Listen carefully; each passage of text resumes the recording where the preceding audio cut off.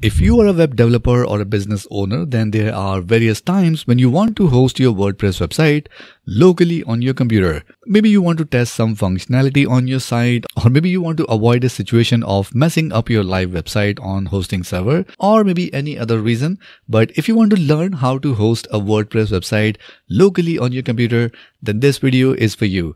My name is Ankit. Let's dive in. So let me just give you a quick idea about what is local hosting. Now, local hosting is often referred to as local development, which is the process of creating a web server on your computer itself. So basically, you recreate the environment that you get on your hosting server on your local computer, where you can build, experiment and test websites before making them live on a hosting server, which makes local hosting a great way to test your website design, functionality and performance without the need of live connection. So what are the requirements for creating this local server on your computer? Well, all you need is just a computer running either Windows, Linux or Mac. Then you need a web server software which will help you create this localized hosting environment. And we also need a web browser to see our website. And along with that, we also need a stable internet connection to push our website onto the live hosting server from our local machine. Now, there are 4 ways by which we can create this local server on our computer. First option is by using a Xampp server, which will work for Windows. Then we have option number 2, that is Xampp, which is an excellent choice for Mac users. And then we have local by Flywheel, which works great on both Windows and Mac. And if you are a customer of Flywheel or WP Engine, then this application is no-brainer. This application allows you to create as many WordPress websites on your local server as you wish. And once you are ready, you can push these local sites from your computer directly onto your Flywheel or WP Engine server. And the next option is by using application like Xampp. And that's what we are going to cover in this video. So let's see how we can download Xampp application and use that to create a local environment on our computer. Alright, so let's fire up our web browser and in the search box, let's type in Xampp. And here is the first URL, that is apachefriends.org. We need to click on this link. And it will take us to the home page of Xampp, and here we can see options for Windows, Linux and Mac setup. So right now I'm using Windows machine, so I'll be using the Windows setup. So in order to download this, we just need to click on this Windows icon, and it's going to take a few seconds and the download should start automatically. And once the download is complete, we can see our setup file here in our download folder. So in order to start the installation process, let's click on this setup. And now we are on the first screen of installation. So we just need to click on next. And here it's going to show us all the components. So we don't have to change anything here and just need to click on next.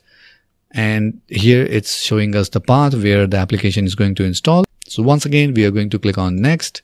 And here we can choose our language. So we'll keep it on English and then click on next. And now we are ready to unpack all the files and begin the installation. So let's click on next. So this is going to take a few seconds to finish up all the backend stuff. So let's wait for a few seconds.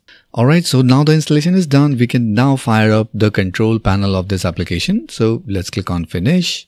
And here we have the control panel of Xampp. And here we can see various services which we can start and stop. So in order to create our hosting environment on this local machine, there are 2 mandatory services that we need to turn on from here. First is Apache. So let's click on start. And then we also need to turn on MySQL services. So let's click on start that as well. And whenever we are not using the services of this server, we can simply go ahead and stop any of them. So now we have successfully set up the web server software. It's time to install WordPress on our local machine and then connect that with our local server. So once again, we open up our web browser and search for download WordPress, and here is the first link that we need to click, and this will take us to the download page of wordpress.org, because that's the open source version of WordPress which we need to use, not the wordpress.com. So here on this page we can see the latest version of WordPress. So let's click on download, and once again it will start downloading and will be done in just a few seconds. And once the download is complete, we will get this zip file of WordPress setup. So let's go ahead and extract this. So we are going to extract all the files right here. And once we open up our extracted folder, these are all the files that we need to create our WordPress website.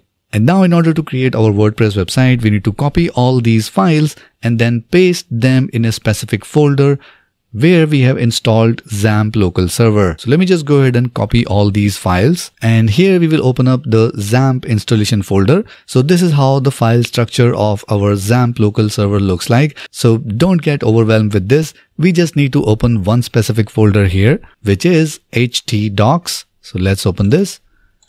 And here we again see few files, and this is the place where we need to paste our WordPress files. Now we are not going to place them directly here. We first create a folder. So I'll click on add new folder and I'll name it as etdemo1. And this name will act as a URL slug for my website as well. I'll show you in a minute how it works. So let's open this folder and then paste all the WordPress files that we have just copied. Alright, so now we have all the files here. Once again, whenever we need to create a new site, all we have to do is just go back to our htdocs folder and then create a new folder and paste the WordPress file inside it. And that will act as a fresh copy of WordPress setup. Alright, so now the next step is to open the Xampp control panel and access the phpMyAdmin so that we can create the database which is required for creating our WordPress website. So we open up our Xampp control panel once again, and we already have our MySQL service running. So let's click on admin from here, and this will open up the phpMyAdmin in our web browser. And here we need to create a new database. And in order to create a new database, we need to click on database from here. And from here, under the create database section, we will first enter the name of the database. Now, just to keep it simple, we are going to use the same name as we gave to our file folder here, etdemo1. So we are entering the same name for our database, but it's not mandatory. I just wanted to keep things simple. So once we enter the database name, let's click on create. And now our database is created here. Alright, so now we have created our database. And we have our WordPress files also copied here. Now, in order to connect our database with our file system, we need to open up a new tab here in our web browser. And now in the new tab, we are going to open up our WordPress website. So for this, we again need to type in http:// then localhost. And after that, we need to type in the URL slug for our WordPress website, which is our folder name that we have just created where we have copied our WordPress files. So in our case, it's etdemo1. So once we enter this URL, let's hit enter. And now we are at the step 1 of connecting this WordPress website with our database. So we'll keep the language as English. Let's click on continue. And then we just need to enter our database name, username, password, and database host. So let's do that. So let's click on let's go. And here we have the database name. So here we are going to enter the same database name that we have used here, etdemo1. And then for the username, we are always going to enter it as root as we are using Xampp server. And we need to leave the password as blank, and database host will always be localhost. And below that, we have table prefix. So by default, it's going to take WP_ as prefix on all the database tables. So if it is getting too much technical for you, you can leave it as it is, but make sure you enter the database name and the username correct here. Once we are done, we just need to click on submit. And here it shows that we have entered all the details correctly. So now we are ready to run the installation. So let's click on this button. And here we first need to type in the site title. So we can just give any random name here. We can change that later on from our WordPress backend. Here we need to enter the username which you want to use to log in the WordPress backend. And for the security purpose, make sure you enter a strong username and password, and make sure you save it somewhere safe. So here I'm just going to enter etdemo1 as a username, and we'll leave the password as it is. And after that, we have an option for email. So we can enter our email address here. And below that, we have an option for search engine visibility.